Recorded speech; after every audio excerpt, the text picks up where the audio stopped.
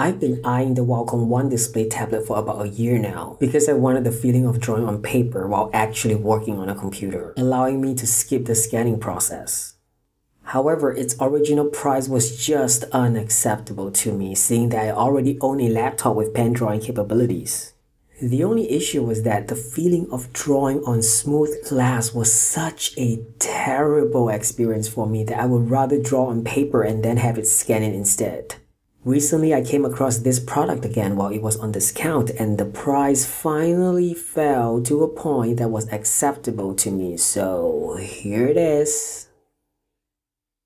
Let's try it out. Seeing that this is the first time I'll be using this Wacom One display tablet, I don't want to do anything too complicated with it. I just wanted to know how it feels like when I'm using it and share my opinion of it here. To that end, I shall close one eye, stop all thoughts, and create the most random, ridiculous character my moving hands could randomly produce. I don't want to think too much about the creation, or else the next thing I know it will start to resemble a typical humanoid figure again, cartoon or not. I wanted something nonsensical, something that can only be created if I stop thinking. Something simple and pointless.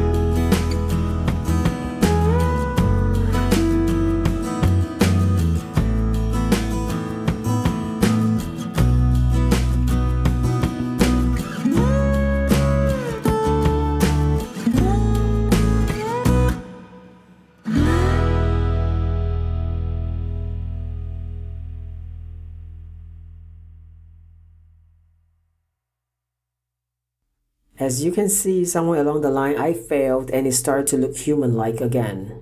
I have to stop myself from going along that direction, or else it will revert back to looking like a generic cartoon again.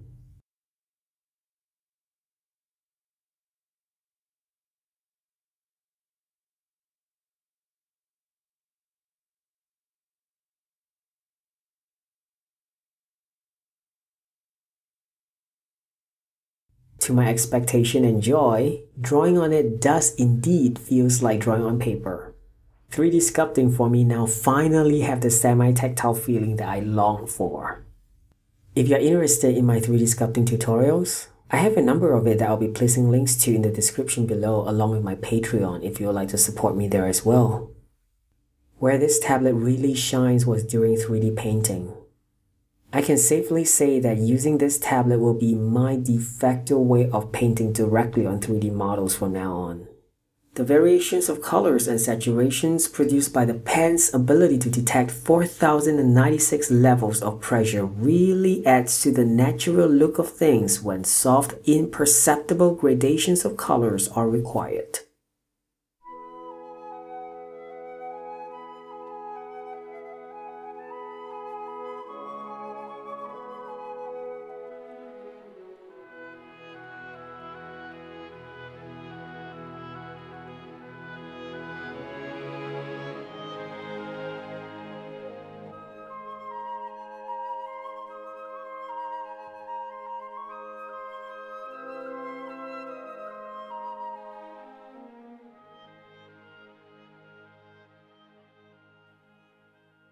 I don't like to sculpt characters in a set pose because I don't like to create one-off unusable 3D works that are only good for that one pose. I find that to be a complete waste of my time, but that's just my personal opinion.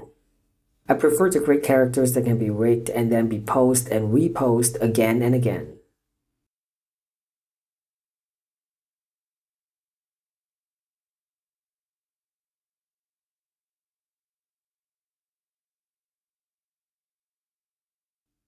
I spent 2 days rigging this character because I'm rather OCD about surface deformations, and I individually weighted the vertices one by one to ensure perfect deformations during animation. This might be overkill. I don't advise anyone to behave like me in this area. And to keep things simple, I'll probably just be posing the character like this, like a typical NPC. Not combative like this, but more like chillaxing, posing for the camera like this. Probably make the camera like pans around the character when he does this. I'll probably be putting the character in like a jungle environment because I bought like 2 nature-themed add-ons from the Blender Market site. Terra Scans and Junglescape. But Junglescape was gifted to me by the developer himself. So I think that's because I bought another add-on from him. I think it's the Broadleaf add-on. What I like about the Junglescape add-on is that the trees already have animation built in, which is good because nobody got time to animate trees, okay? There are even options for you to adjust the speed of the sway, so yes. Yes.